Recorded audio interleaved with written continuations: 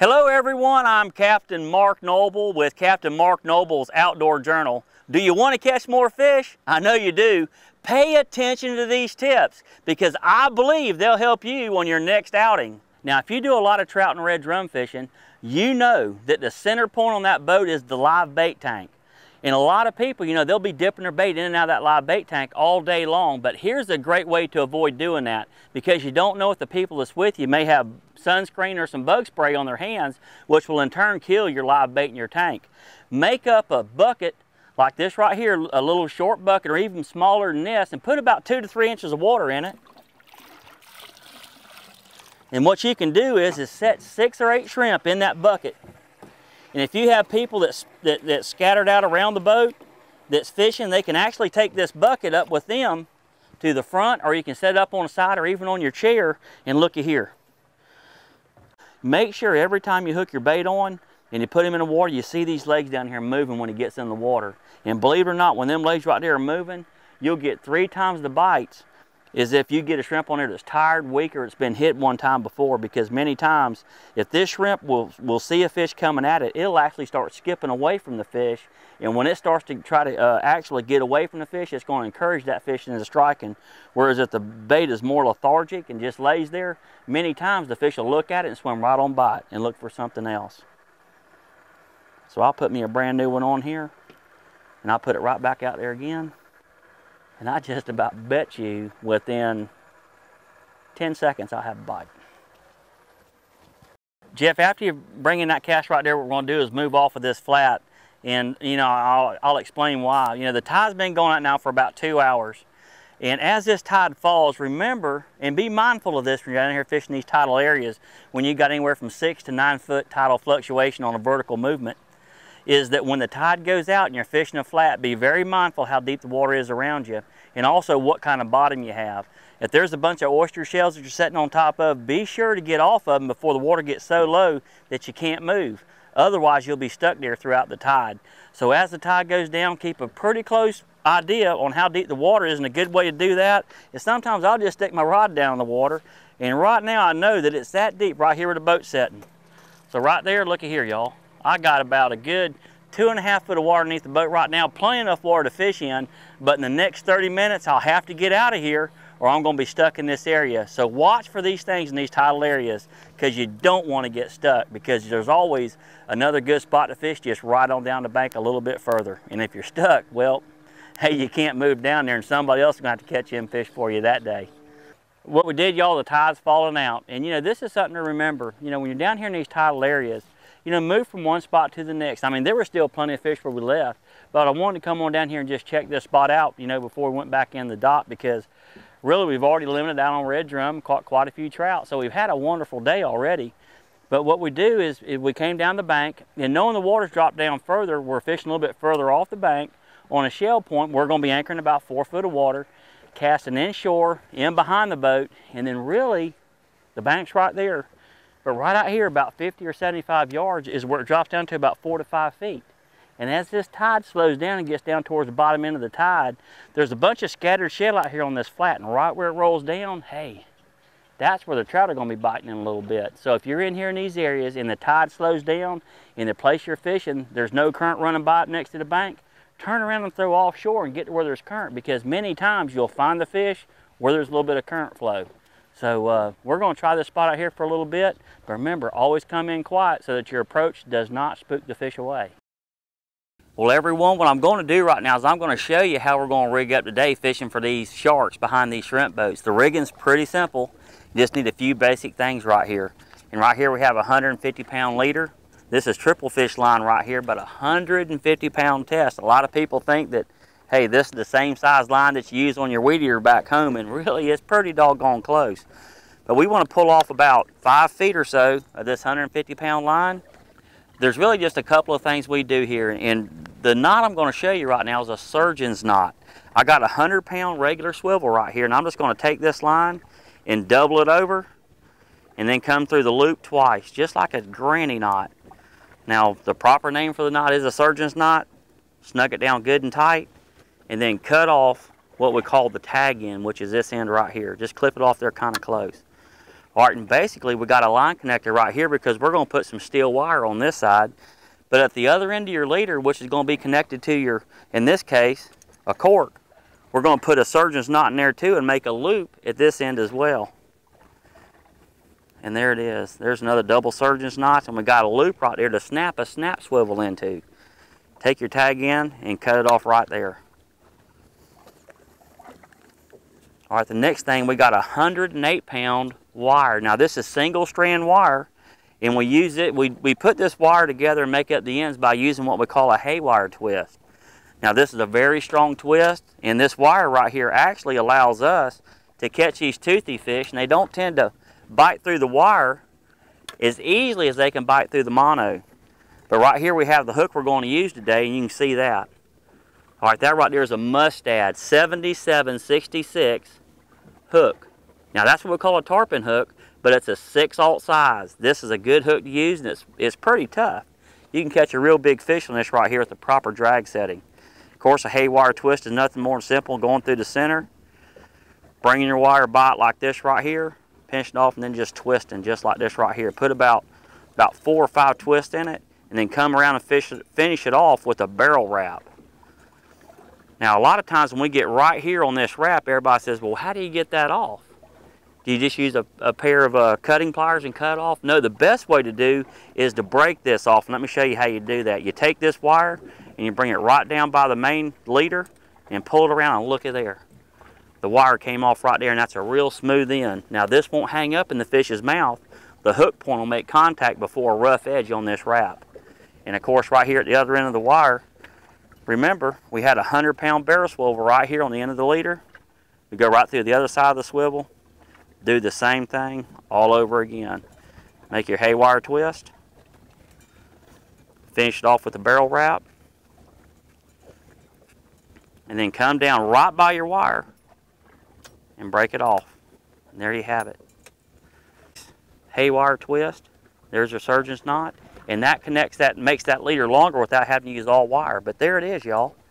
And here's what I like to put on the top of it.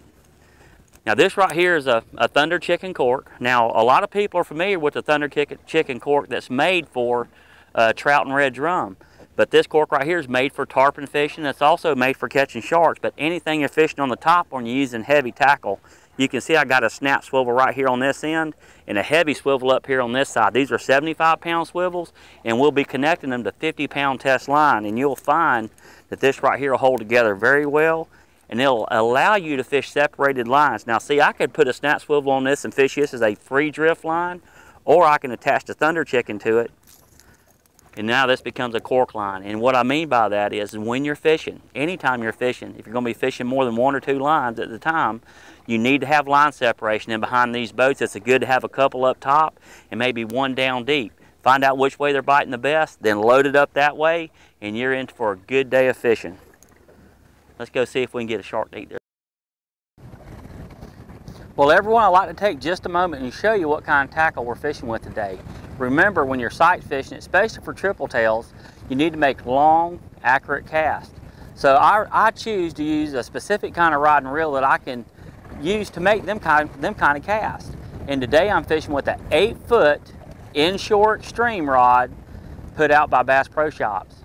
And I'm fishing with a Johnny Morris reel. Now, this reel is rated for about 8 to 10 pound test line, but that's not what I'm fishing today. I'm fishing 20-pound test line. And the reason for me doing that is because I switched over to the Spectra fiber line. It's probably about the size of 6-pound test line, and the type of Spectra fiber line I'm fishing is called Magic Braid. It's put out by Bass Pro Shops as well. The line floats. Now, you've heard me many times before mention fish floating line anytime you're fishing a cork, whether it's trout and red drum fishing or whether it's triple tail fishing out here. But hey, also for top water baits, it works wonderful. And also I'm fishing, of course, the Thunder Chicken cork. Now, y'all see me fish this many days, but remember, this cork was made to cast. It's very easy to overcast these fish with this cork, and hey, that's the whole point of the matter. You want to be able to overcast your fish and bring the bait back to the fish and stop in his line of travel and let the fish swim right into the cork.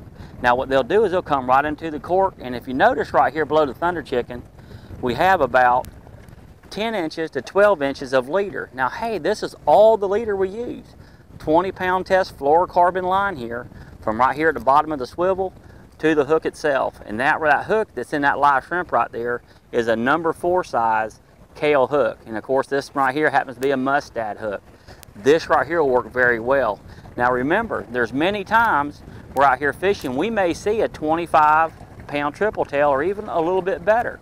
But remember, we're out here on the open flats. Hey, there's nothing to hang on out here. It's unlike triple tail fishing around the pilings and the buoys where you need to use 50-pound test line and sometimes 50-pound test leader, as well as possibly a steel leader to keep yourself from getting broke off when the fish runs around the pilings. Remember, a lot of the larger fish are caught fishing around pilings, the buoy structure, the buoy line coming out in these channels in these day markers like in the intercoastal waterway, and many people go up and fish right beside the piling because the triple tail will come up and butt right up to the piling and hang right there on the lee side in the current.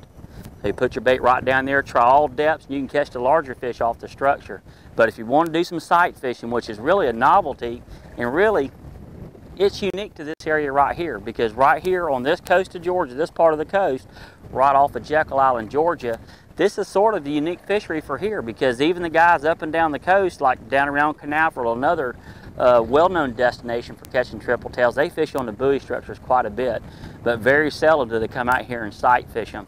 But right here off Jekyll Island, hey, you can come right here and sight fish these fish almost on any day as long as you got light winds and sunny skies. And look, hey, we're just a little ways off the beach right here at Jekyll Island. And really, if you want to come to a great destination, Jekyll Island is a wonderful place for the entire family. They got all kind of hotels over there, and they got summer waves. And of course, the Jekyll Island Club, what a great place to come and stay. Jekyll Island, definitely a family place to come. Triple tail fishing right here off the beach of Jekyll Island, maybe 2,000 to 4,000 feet off the beach. Hey, time of your life down here sight fishing right here on the Georgia coast. Remember, the Thunder Chicken Popping Cork Spectra Fiber line, 8-foot rod, in a light enough weight reel where you can put this small diameter Spectra Fiber line on the reel, and you'll have all it takes, and of course, some live shrimp to get the job done.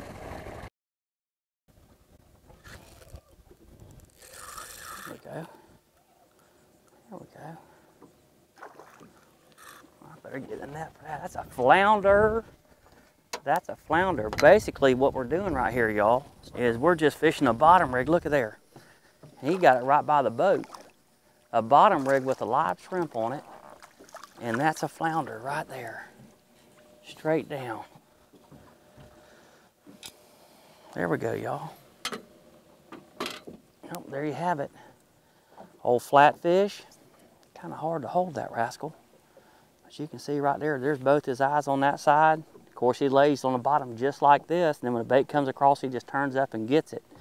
And basically what we're doing is one of the techniques that we use, we fish right on the bottom, and we'll actually just slide that bait right across the bottom and work it all the way back to your boat. And usually if there's a fish laying down there, he'll jump right there and get it. Well, everyone, right there you've seen a flounder on the bottom. And now a lot of people, you know, they don't really go out and target flounder. But hey, if you're down here on the coast of Georgia and you want to target flounder, really anywhere you fish in the saltwater for flounder, look, this is a great simple rig to use. It's a slip rig. Basically, we got a little egg sinker right here. And this egg sinker is just on the line, and it allows the line to slide through it. So if the sinker gets hung up a little bit, the fish can still pull the line through the sinker, and you can feel the bite. It's real sensitive. And now I always use a bead right here, right below that sinker. Now that bead there I use to protect the knot, but also it'll make a little bit of noise when I bump it on the bottom a little bit and help create a little bit of extra attention for the fish to look that direction. And look at the size of that swivel. That's only a 30-pound test swivel, y'all. Now most people I've seen over the years, they want to use great big old swivels, and there's no need to. We're fishing 10-pound test line, a 30-pound swivel. Remember, egg sinker, bead, swivel, and then I got probably about 13 or 14 inches of 20-pound test fluorocarbon leader, and it's tied, look at here, y'all, right down to that number 4 Kale hook. That bait right there is made for live bait, and it'll hold the fish real good. For flounder fishing, hey, this rig right here is awesome. We'll also catch speckled trout on them too. But remember, throw it out there, let it roll around the tide, drag it real slow, and hey, when you felt the low bump, bump, wait just a minute, reel down, pull back, and hey, you might have you a nice flounder. I'm gonna put it right back out here again and see if we can get us another one. Well, everyone, I'd like to show you what we was fishing with today, because really when you go after these redfish, you want to make sure you got a rod and reel that can handle these large fish, with the possibility of that fish that you're not expecting getting on there, like maybe a large tarpon. Today we was fishing with a 7-foot Ocean Master rod and a TLD 15 reel put out by Shimano. Now we have it spooled with 20-pound test line, and you can see this green color line is called the Solar Collector line from Trilene. It's a big game line. This is a great, well-balanced outfit. Now I know for years and years and years, it was very difficult for us to find quality tackle where we could actually go to a store and shop around, but we've got that settled now because we have a Bass Pro Shop store right there in Savannah, and this outfit can be purchased right there out of the Savannah store. And you can go in there and kind of pick through and see the things that you need. Remember, you need to have weights, a good leader, and also good hooks. Remember today we was talking about this circle hook.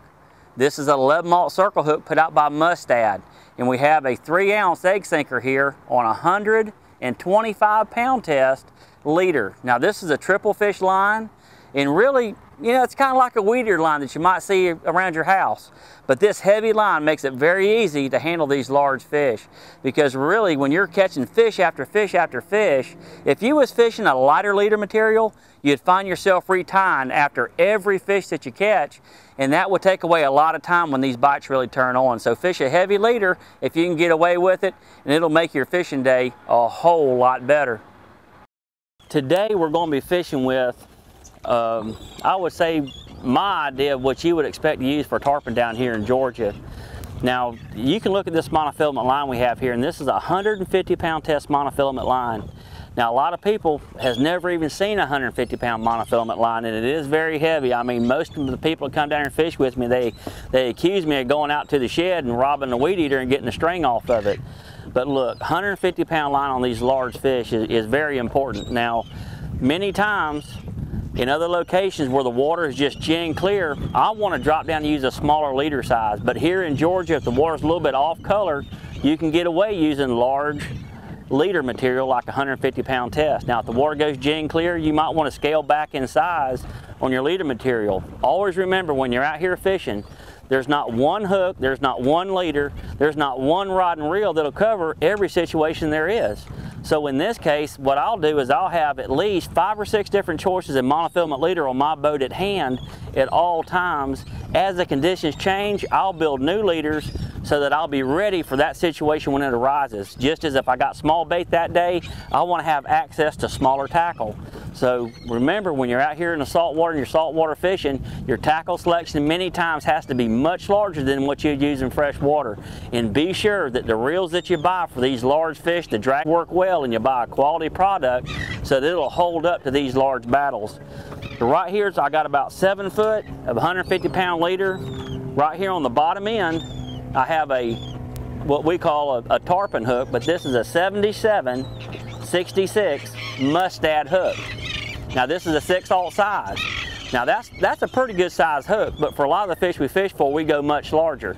But this is definitely bigger than anything I'm using in a bass pond back home, and it's a good strong hook, and it'll hold a lot of weight, and it'll last through a long, long battle. I tie the hook on the end, basically just using an improved clinch knot, and then I come down and I make a double granny knot is actually what it is. I just make a loop and run it through it twice, and this is used as a stop knot. As you can see, I got a knot right in the middle of my leader, and many people says, well, Mark, you know that makes your leader a lot weaker. Well, maybe it does, but it allows me to do something special. I don't want to put a weight on my main line, and the reason why I don't want to put the weight on my main line, because a lot of times you're in and out a lot, and over a period of time the weight's going to drag off and maybe even chafe your line a little bit. But I want the weight on this 150-pound leader so that when I'm fighting that fish, this weight is really protected and it stops at that knot. There's no way this sinker right here can damage that 150-pound line. Yes, this knot does make the leader a little bit weaker, but it allows me to keep that weight under control where it won't slide way up my line, because remember, out here fishing, we're not trolling, we're anchored up today, and we're going to be casting. And if you're casting with a slip sinker on your line, you're throwing these long leaders, the slip sinker will ride up your line, and it doesn't really give you a very good opportunity at making a long cast. And long cast allows us to have line separation. When we're sitting out here fishing, we don't want all of our lines on top of each other because that'll create tangles. So we want to put a stop knot on our leader, which we've done right here. I got a leader on the main line, and right here at the top, we're going to put a surgeon's knot in here. Now, today I'm wearing one of those fancy shirts from Bass Pro Shop, so I call it a surgeon's knot, but it's a double granny. And there it is right there. You can see the figure 8 style of the knot. You pull it down tight. And look here, you got a great connection right there to go to a swivel that will be attached to your 50-pound main line going to your rod. Clip off your tag ends so that they won't tangle up your other lines. And basically, what we've done right here is we've made up a tarpon leader. And of course, the weight size of choice today will depend on the strength of the current, because anytime you're tarpon fishing, you never want to use more weight than you need. So I'll put some on there with a larger weight, and I'll go all the way down to a 1/2 ounce weight. And hey, even sometimes I'll put one on a cork, or even I'll put it on a free line and have no weight whatsoever. So we'll put them out today, see which ones these tarpons want to bite on, whether it's the free line or a weighted line or a cork line. And when we find them fired up on one way or another, we're going to load up that direction and see if we can't get these tarpon turned on and hooked up. One thing you'll like to do once you get out here and you get your line set out, I'm gonna try this all over again. I mean, last time we tried this, we just set up and the tarpon got on there. Hey, it don't get no better than that. But anyways, what you want to do is put a little bit of chum out, and this is the way I recommend doing it. You can take your menhaden and cut into pieces. You got a large menhaden, you can cut it 4 or 5 pieces like this right here. And then what you do is you just lay that out there in the water, and the current is gonna wash all that down behind the boat. And what you're going to see is perhaps maybe if you keep this up for a while, maybe 100, 200, 300 yards, maybe even a mile behind you, the fish can pick up the scent and the location of this boat, and they'll start coming towards the boat. This is a wonderful asset to increase the number of bites you're going to get out here tarpon fishing. But you got to realize once you start doing this, hey, it's kind of like a 1-900 call, if you want to use that term. I mean, these fish will come way out of their way to come this direction for this easy meal. But now you got to realize sharks, tarpon, jack crevalle, ladyfish, bluefish, everything shows up because just about everything likes to eat menhaden. So what you're doing when you start chumming like this right here, you're stacking the deck in your favor, and it's almost assured to bring you more bites by the end of the day. And if you pay attention many times, you can see the fish just explode behind the back of the boat. It almost looks like sometimes somebody drops a Volkswagen in the water when these fish come up here and behind the back of the boat. It's exciting fishing, and it's high impact and high action. So remember, you start chumming, you're putting these pogies out here in these chum slicks, you better eat your Wheaties the night before, because these fish right here are big and they can wear you out. Now, however, sometimes the sharks and the jack crevalle and ladyfish, bluefish, mackerel, perhaps even a cobia might show up here at the boat. So the options are endless. When you start chumming, you're unlocking the doors for every fish that swims out here in these coastal waters. Well, he's a little bigger. Yeah, there you go. Old speckled trout. There we go. That fish is just as cold as ice right there. But there you have it. That's a speckled trout. And what we did here is we had a little bit of a gear change. And I'll show you what we done. You know, at first, you know, Gary had us out there fishing starting out in about 2 foot of water, got down to around, I don't know, 15 or 16 inches in catching fish. But now what we've done is we've actually just switched the whole scenario.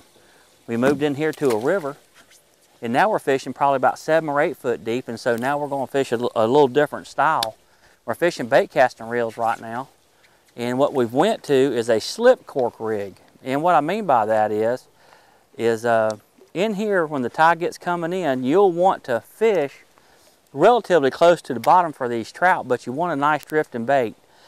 And I guess you can almost say it's sort of like maybe fishing for white perch or crappie up on the river, but we got a tide here. And so what we've done here is we got a leader, which is 20-pound fluorocarbon, tied to, in this case, a 1/2 ounce sinker with a float. Now this cork, it'll float up and down the line, and if you can look right up here, I'm gonna drop it down there to it, there is the bobber stop. And now you can see the bobber stopped on the line right there because I have a slip knot with a small bead. And what this will let me do is it'll let me determine how deep I want to fish this cork in any given spot. because sometimes it may be 4 foot against the bank, but it might be 8 or 10 or even 12 feet further off. And I can find that out by slipping this knot up or down and letting my cork find the bottom. If my cork's laying on its side, I know I'm fishing too deep. I want my cork to fish upright. And as it drifts down the bank, you can keep your bait in a strike zone for quite a long ways if you'll fish it just right. But remember, the whole secret to fishing these slip corks is this knot. Many times I've seen people fishing a slip cork around me and they never adjust their knot for their depth and they wonder why they don't catch no fish. Well, adjust your knot frequently as the tide comes in or comes out, and you'll find that the depth's going to change all the time. So stay on that knot, find what depth you're catching your fish in, and as long as you're catching fish, don't change your knot. But as soon as you stop catching fish, maybe you want to check a different depth, and you'll find that the fish will bite just fine once again. But remember, slip fishing around these docks like this right here in the wintertime, hey, a great technique. Remember, long natural drift, small hook still, because we want that bait still to swim around out there while you're drifting, and you'll catch a lot of fish in the cold winter months. Today we're using Boston mackerel for bait. Now a lot of people like to use squid, cigar minnows, and hey, even sometimes we'll come out here and catch these on jigs. But today we're using Boston mackerel. Let me show you real quick how I like to do it. One way I like to do it, I like to chunk them, but I also like to fillet them and then cut little squares out of the fillet, and they make just right bite size for these black sea bass. So it's real easy to do. All you have to do is just fillet them out. Take your fillet off just like that right there, and then come across and cut right across there just like this. Now this is a very soft bait, so what you want to do is be sure and hook your bait through the skin when you put it down there. And see, you'll find on each one of the fillets, you can take off pieces about like this right here. And that's a good bite size for these black sea bass. Boston mackerel, black sea bass, love them. But also the snappers in the grouper do as well. This size bait for the smaller fish, bigger pieces for the bigger fish. I'd like to show you what we was fishing with today. Today we was fishing with a 4600 C3 Abu Garcia reel. Also we was using an 8.5 foot Berkeley lightning rod. The reason for this today is because we chose to fish a popping cork called the Thunder Chicken. This cork does not require that you put any weight on the leader whatsoever. Actually, that cork is designed with the weight built on it already, and this cork right here throws like a dart. This long rod allows us to throw that leader length that we need to absolutely give us that free line presentation, because that's very important. Another thing that I'd really like to bring to your attention along with this popping cork, anytime that you're fishing a popping cork or a topwater bait, think about using a Spectra fiber line. And the reason for this is because it floats. Always use fluorocarbon to tip your leaders, because that makes your presentation a whole lot better for the fish. They can't see that fluorocarbon leader near as well as they can see this Spectra fiber. So use a floating line. Your line will stay up. It won't ever sag down and get underneath the water. It'll make your fishing just that much better. Here's one of the pros' best kept secrets, the Thunder Chicken Popping Cork. Designed and produced by Captain Mark Noble, perfectly balanced and properly weighted for longer casts, this cork is great for casting to surface feeding fish along grass lines and oyster beds. If you're serious about speckled trout and red drum, you've got to have a Thunder Chicken in your tackle box today. I guarantee you this cork right here will help you catch more fish. The Thunder Chicken. Pick yours up today at the Savannah Bass Pro Shops.